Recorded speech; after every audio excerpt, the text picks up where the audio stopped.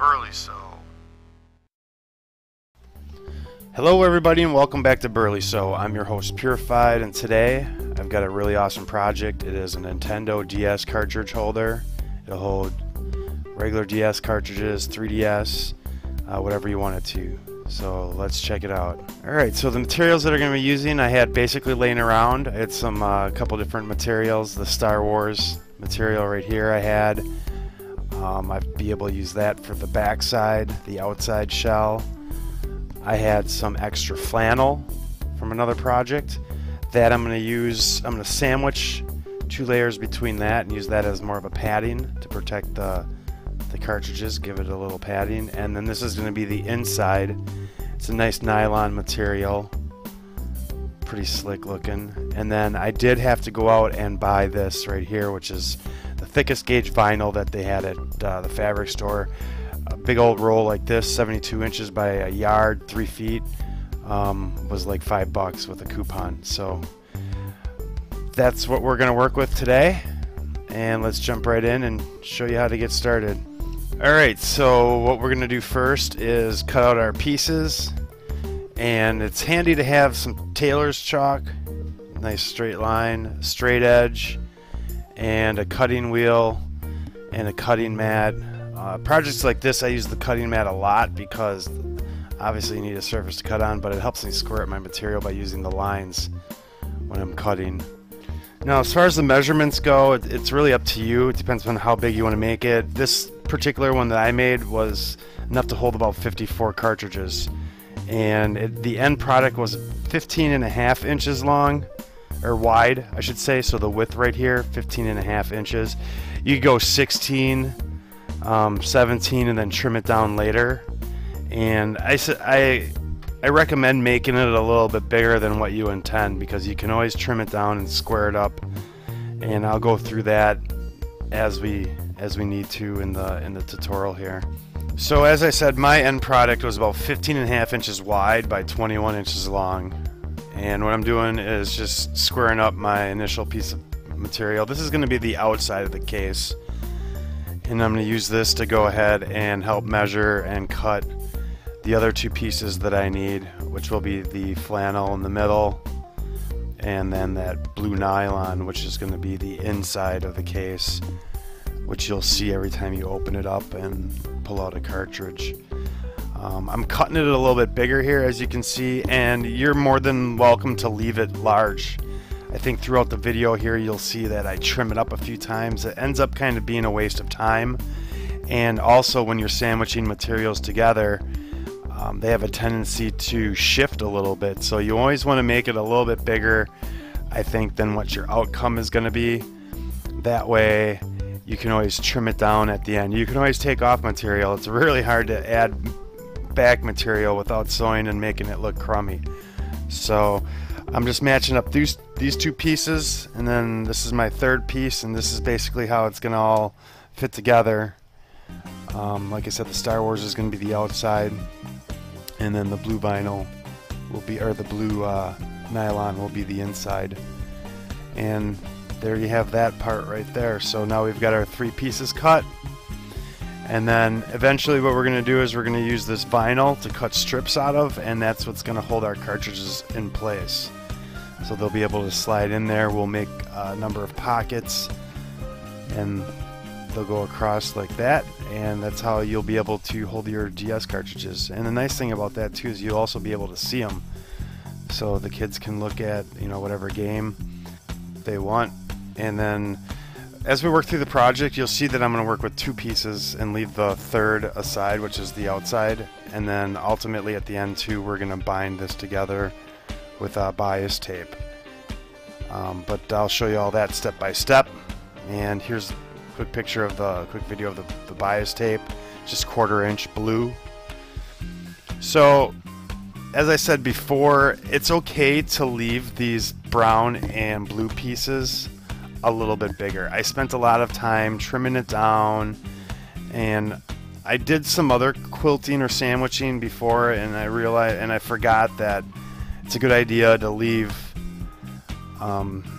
your pieces a little bit bigger and then just trim them down later, because they do kind of move a little bit and warp, and shift, and you end up having to trim it down at the end anyway. But that's what I did. So anyway, I'm peeling this Star Wars fabric away, and what we're going to do is we're going to work just with the flannel and the blue, which is basically the inside. I don't want to do any work with that blue piece on there, I mean the Star Wars piece, because I want to keep as few stitches on that as possible. I want it to look clean. So what I'm going to do here is just pin these two pieces together, and then what I'm going to end up doing is basting these two pieces together. So I'll be pulling that stitch out at the end of the project, but I want to make an X in the middle of this project, and then I'm going to sew one of the legs out with this type of stitch, which is easy to pull out. It's a basting stitch, and I'm going to start at the middle, and I'm going to sew out to each corner, and that's going to keep my material. If I keep going left to right, the material can shift left to right, or it can warp in a particular fashion. So if I go out from the center, or versus going around the outside, I feel that the material, when sandwiched together, holds its shape a little bit better. So that's what I'm doing, is just a basic basting stitch. It's a nice wide stitch. You can get a stitch ripper in there, and it's real easy to pull that stitch out later on, so you don't have that aesthetic in the background of your product, your final project. So there we go. I went ahead and I sewed my X legs out from the center, and I'll show you what that looks like right here. And now you can see that the material's held together that way. You could probably use a spray adhesive as well. I just did this because it was simple. And then what we're going to do next is we're going to figure out our vinyl strips. I'm just going to cut a little piece off right here that's about the width of our project so far, and then we're going to go ahead and cut the strips, and the strips are what we're going to use to make our pockets. And you can see I cut the vinyl with the paper on, and I did that for a reason. And the reason is, when you're sewing on the vinyl, the presser foot has a tendency to grab, and that doesn't let your project flow through smoothly while you're sewing, but the paper will allow it to slide. So I'm going to go ahead and keep the paper, and I'm going to use that to cover our vinyl, and I'll show you how you do that. And right now I'm just going to square up the vinyl. It doesn't have to be the exact same size as our project, but I do want it square so that when I'm cutting my strips, I know that I'm cutting them equally and annularly. Alright, so I'm finishing up our strip, and the strips I'm making the width of the project, probably about 16 inches by an inch and 5/8 thick. So there you have all the strips that I cut out. I only need about 6 of them. I think I cut out a couple extras. But now what we're going to do is we're going to make a cover to finish off the bottom of the strip. And that's just some other material that I had laying around, some scrap that was big enough that matched this color scheme. And those I'm going to right now cut at 2 inches. And what we're going to do is we're going to kind of make like a homemade bias tape out of that. We're going to go ahead and fold them in half. And then we're going to run a stitch real close to the opening of the fold.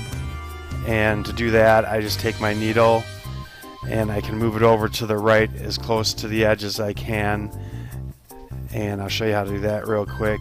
I'm choosing my right straight stitch, and then I can go into the settings, and then I can go ahead and take that needle and move it all the way over to the right. So it's going to be pretty close to about 1/8 of an inch from the end of the fabric to the stitch that we're going to sew, and it's just going to be a simple straight stitch. You could use a basting stitch if you wanted. So I went ahead and sewed that, and now I'm going to go ahead and fold that in half and iron it. And I'm going to do it just like a bias strip. So on a bias strip, one leg is shorter than the other, and the shorter leg is going to be the leg with the seam on it, and it's going to be like a little V shape or like a bias strip, and that's what's going to hide and finish off the bottom of our vinyl. And I'll show you what I mean by that right now. So we've got the little kind of bias strip that we've made, and now we can take this piece of vinyl and just slide it in there, and the stitch of this little bias strip that we made is going to be to the inside of our project, so you won't be able to see it. So it's going to be the nice clean outside, and this will just fit right, the vinyl will fit right inside this, and we'll be able to sew it, and it should look pretty slick. Here, I'll give you an idea what it looks like on our project. It's going to look like that, basically. However, the vinyl is going to slide inside of there. So that's going to be the bottom of our pocket. And then we're going to do that for each pocket that we make. And if you're a little confused right now, it'll be a little bit more clear as I attach these. I'll show you a little bit better. But now I'm going to go ahead and cut some strips of paper so that I can fit that over the vinyl, so then when I'm sewing them on, the foot won't catch up on the vinyl, especially if it's hot or warm, which it is in my work area up in the attic. And I just slide that all in there like that, and make sure it's all touching the bottom of our strip and straight. And you can see also I have green tape there to mark where I'm going to put these after I measured them. And I'm going to pin them in place so that they don't move. And that way I can go ahead and basically pin out the whole project and then just sew it. I measured from, this is the top, so the top of the vinyl that's open without that blue strip is going to be the top of our project. And I left enough space for a DS cartridge to slide out, so it's roughly, the top of our vinyl strip is probably about 1.25 inches, 1.5 inches from the top of our project, and you can decide that for yourself. So now I'm going to sew this on, and what I'm going to do is I'm going to use a basting stitch. Here I actually used a straight stitch, just a regular one, and it's going to be hard. It would be hard for me to get that out, so this aesthetic on this top row isn't perfect, but I learned from my mistakes, and this is like just something that I'm making without any plans or whatever, so I have a tendency to screw up once in a while. But I recommend using the basting stitch, and you can see I sewed everything together, the paper, the little bias strip that we made, and then the vinyl. And now we've got that all secured into place with our basting stitch.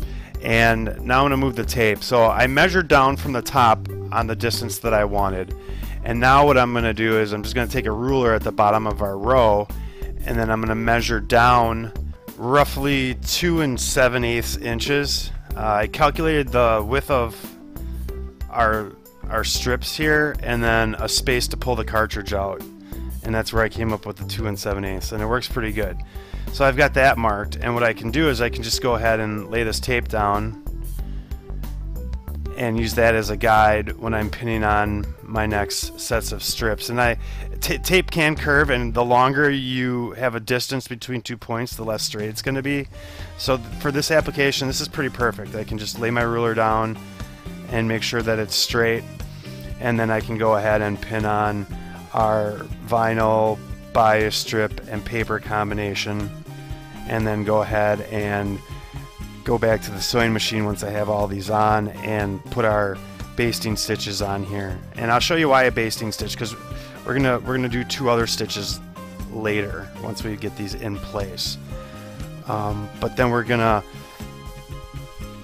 finish pinning all these on, and I'm gonna leave a reasonable space at the bottom of this so that when you roll it on, we're gonna have a place for fasteners. I'm gonna use Velcro to connect it, and you're gonna need a little space on the bottom to attach the Velcro. You might be able to get on another row. It just depends upon how long you make your project. You can make it as long as you want, as wide as you want. This is the size that I ended up while I was kind of prototyping this, but you know, you can certainly change around the dimensions. It's the beautiful thing about making projects like this. It's all up to what you want to do. But now you can see I'm putting the paper in there, and then I'm going to go ahead and pin that in place, and then we're going to move on to the next part, which will be sewing our project. But before I do that, I'll just show you what I was talking about a second ago about it's going to roll up, and we're going to leave this bottom space for our Velcro. So there you go. So now that I have them all pinned on, I'm going to go ahead and do what I mentioned earlier, which is do a basting stitch down the length of all of these to hold them in place. And then we're going to go ahead after this part and we're going to start making our little pockets that hold the cartridges in. And then once the pockets are done, that's pretty much the structure of our project. We'll be able to go ahead and pull out all the basting stitches that we've done, and the material's not going to move around, and then we can put it on our final touches. So I'll go ahead and move on to that next part after I show you a quick image of what this looks like with our basting stitch on it. So what we're going to do next is mark the edge of our rows and mark our pockets for the DS chips to go in. And what I'm going to do is I've got an invisible ink marker. You could probably use chalk. I wouldn't use ink pen because that might not come out, but I basically just marked the edge of our column here, and to calculate it, each pocket width is 1 5/8 inches. So you have to take 1 5/8 inches, figure out how wide your project is, how many pockets you can fit in there, and then whatever the leftover is, you want to divide evenly on each side. So that's basically what I'm doing right now, and this is just the end of our pocket row, if you will. And I'm just using a simple straight stitch for this.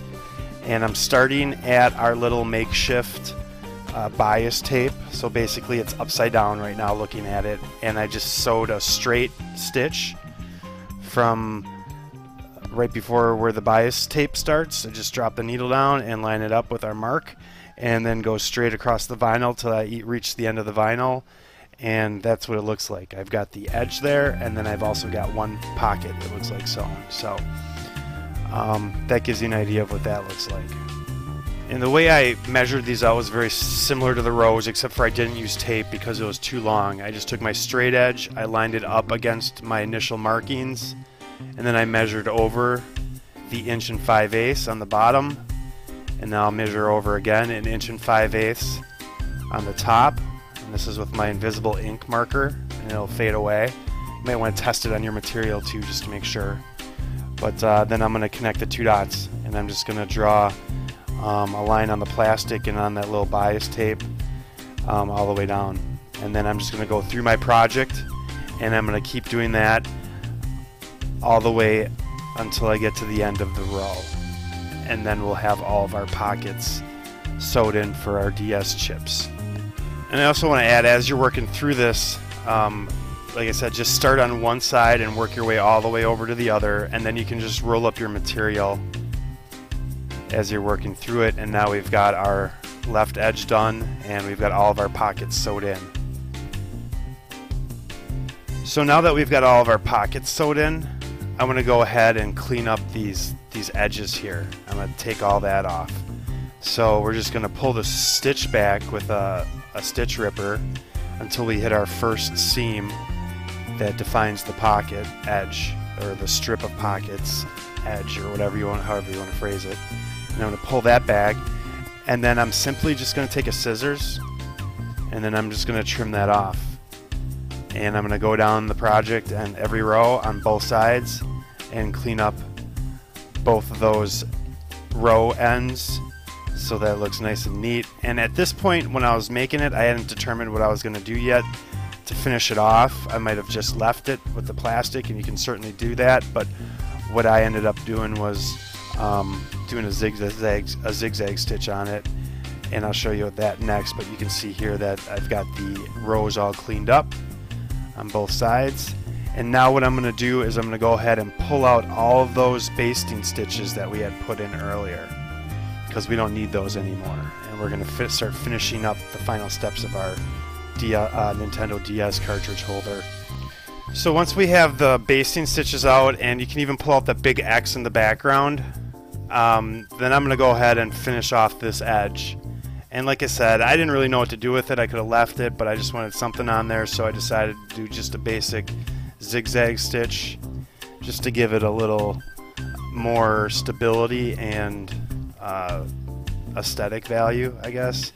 The thing that you want to keep in mind is if you're going to do this, make sure that the edge of your zigzag stitch is on your stitch that's currently down, because you don't want to make the pocket any smaller than it already is. So you don't want to go into your pocket when you're doing this, otherwise you're going to make it smaller than what it already is, and you're not going to be able to fit a cartridge in there. So I just lined it up, and this one's a little screwed up that I just showed you from some outtakes, but there you can see what it looks like. And now I've got them all done, and now I'm going to go ahead and I'm going to do a stitch where we pull our basting stitches out. And the first one's going to be right along the very top of our mock bias strip that I made, and that's going to determine where the cartridge sits. So I'm just going to go down and I'm going to sew a straight stitch right across the very top edge of the bias strip that's closest to the plastic, and it's going to be about maybe 1/8 of an inch down from the plastic. And that's our first stitch that you're going to do, and you can see it right there. And that stops the cartridge from going down any further. So if you made your plastic a little bit too big or whatever, you can adjust where your cartridge sits. And now I'm going to go ahead and I'm just going to sew in these bottom here just for extra reinforcement. But all this has been done so far supposedly without having the back of the fabric on. So the funny thing is I went to go show my family what it was going to look like all together, and I put the back on just to show them, and I forgot to take it off. And then I started sewing, and next thing you know, it was all connected. So now what I'm going to do is I'm just going to cover it with a different piece of fabric. I'm going to cut it a new square, which is all fine and good. I could have made another one of these with the drop that was left over, but it is what it is. Live and learn. And it's okay if you cut, if that happens. I mean, it's sewing, things happen. It's the first project, first time trying to figure this thing out. So, and here, if you do cut your piece now, or if you're cutting a different piece, if you did a similar thing, it's okay to leave that piece a little bit bigger. I did trim it down to size because I wasn't thinking, but if you left it bigger, that's going to be fine. But now what I'm going to do is I'm going to go sew in my other line on that bias strip, which is closest to the bottom of the bias strip, and then I'm going to sew on actually with the backing fabric on. That's going to keep the backing fabric or the outside shell fabric from bowing or buckling or getting puffy, and I think it's also going to give it a little bit of structure for when you roll it up. It's going to have those kind of seams to work off of too. So that's why I'm doing that. And then just for a general aesthetic look of the case pockets, it'll be nice with that double line on there, and it'll be a little bit more sturdy too for when the kids are pulling the cartridges in and out. But now I've done that, and I've got the official backside sewn on. I've got the inside rows complete, and now it's time to go ahead and trim it down so that all the edges are nice and square and together. And then we're going to put on our bias strip border, and we're just about done. So I bought $2 some 1/4 inch bias tape, double fold, and I'm going to go ahead and attach that. And if you don't know how to do that, it's a little tricky, but it's pretty easy once you get a little practice. I've got another video that you can check out on how to bind the edge of raw material. But we're putting that on, and just to give you an idea what that will look like, that'll fold right over, and we're going to have a nice clean bound edge. So now we've got that complete, and now we got to figure out how to attach it. So we'll roll it up here, and like I said, I left that bottom part empty so that I could attach some Velcro, and it's going to fold up kind of just like that, so when the kids want to take it on a trip or whatever. But I've just got some standard Velcro that you buy 2 or 3 feet at a time. Had some left over from a different project, and I'm just going to cut 3 strips, and I'm going to put them on what is the bottom of the case. And this is adhesive, and I like it because it's adhesive, because I can place it where I want, and then I can also go ahead later and put some stitches in it to give it some stability, so that when you're attaching and detaching it, it doesn't stick. And I'm also going with the fuzzy side of the Velcro on this bottom inside of the project, just because it'll be protected if it's ever rolled up or hanging there. The backside will be up, it could be hanging against a wall or whatever, and it won't fray this out and get it all goofy. So I took the Velcro and I put it on, and then I took the other adhesive strip and took those off, and now I've kind of glued it all together. Now you can't just go rip this apart because the Velcro is going to come right off. You've got to hold down and separate the Velcro by hand. But by doing this, I've placed where I need the Velcro to be on the connecting side or the back side of the case. So now I know where it's got to be, and I can go ahead and put some stitches in these Velcro pieces to hold them in place. And that's what I'm going to do next. And I'm just checking one more time to make sure that they line up, and they do. So we'll go ahead, and this part's going to be easy, and this is kind of all an afterthought. I could have done this before maybe and not got the stitching on the back of the project, but it doesn't look too bad. And I'm just going to do one stitch on the right side of the strip and one stitch on the left side of the strip, and it's just going to be a normal standard straight stitch. The pieces that this Velcro connects to are kind of in the middle of the project where the cassettes are. I had to be a little bit more creative there to sew those in, but basically what I did was I'm gonna find it here. Here you see the Velcro. I'm just gonna stitch where there's already stitches, and you'll never be able to notice it.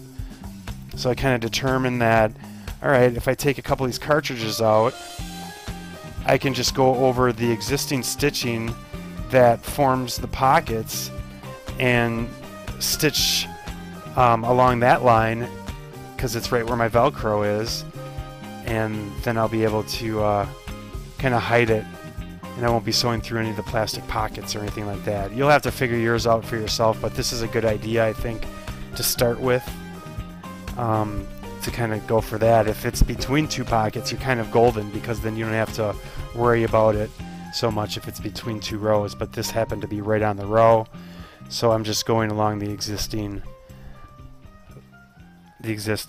stitching that I already have there for the pockets. So that's going to look good. You won't be able to notice really anything at all. So now that we're almost done here, I had one more afterthought as I was making the project. How about making it hangable on the wall instead of just this roll-up thing? And that's the way we are actually keeping ours right now in our little kids area. So I took some of the bias tape that I had, and I just cut a couple-inch piece, and I'm just gonna do a zigzag stitch and make 2 loops on the top of it, so that I can put some nails in the wall or whatever type of hanger you choose to do, and I'll be able to hang it on the wall. And that's the way we're using ours right now. It's always up. You can see what games there are. Kids can just pull out one, put it back. It's very accessible. One thing that you want to keep in mind is keep these loops equal in size, and make sure you put a fair amount of stitching in there so that, you know, if it's going to hang, it doesn't detach or come apart. And just make sure that when it hangs, it would be level. And that's basically the only consideration you want to make here when you're attaching these. So I'm just going to finish up with this right now, and really, I think that's about it. So yeah, we took some old scrap materials, had to spend about $7 in new materials, and we got a really kick-ass DS cartridge holder. I hope you guys enjoyed the video. I hope you like what you saw. If you do, please subscribe. I'll have more videos coming out. If you have any questions or comments, please leave those below. I'm Purified, and thanks everybody for watching Burley Sew.